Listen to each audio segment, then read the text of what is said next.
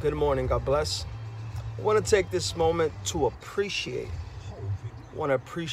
Every first responder. All those doctors, nurses, EMT workers, even cleaning crews at the hospitals.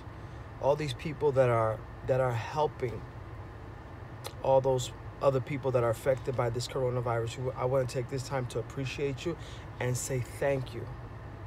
Thank you for being in the front line fighting this virus. We couldn't make it without you guys. And I wanna, if anyone see a first responder, EMT worker, and if you're at the store at a red light, I want you to stop him. If he's not on a emergency run, I want you to stop him, flag him down, put your right hand over your chest by your heart, go like this, and say thank you.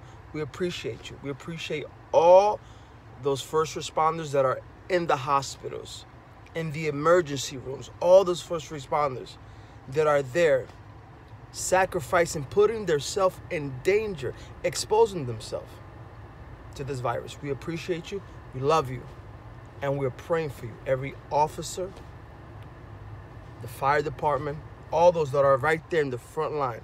We're praying for New York, we're praying for all those states.